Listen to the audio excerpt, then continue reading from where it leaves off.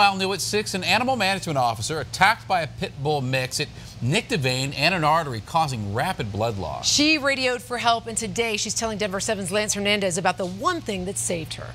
The animal management officer was called out to this location on a report of 2 aggressive dogs chasing a UPS driver. When she arrived, one of the dogs went back into that enclosure there. The other dog, she said, challenged her.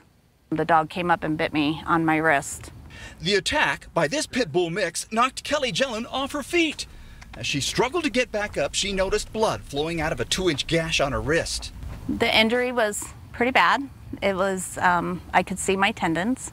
She says she had one focus. Survival, just to make sure that if he was going to come back and hit me, where I could protect myself and possibly get away from him. Gellin made it back to her van and radioed for help.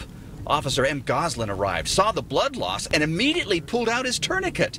He had been trained recently how to use it. So you just pull here, and you can clamp it down to any size, and you get it real tight, and you loop it around. Goslin says there's a twist apparatus he used to tighten the tourniquet until the blood flow stopped. This incident kind of demonstrated to us that not only is it necessary for our officers to be trained in tourniquet use and some immediate casualty type care, but there's also a need for some of the civilian positions within the police department to be trained in it as well. Thank you. Today, Gellin went back to the neighborhood to say thank you to a neighbor who witnessed the attack and stepped in to help. The owner of the dog has been charged with having a dog at large and harboring a vicious animal. The owner is due in court Monday. Lance Hernandez, Denver 7.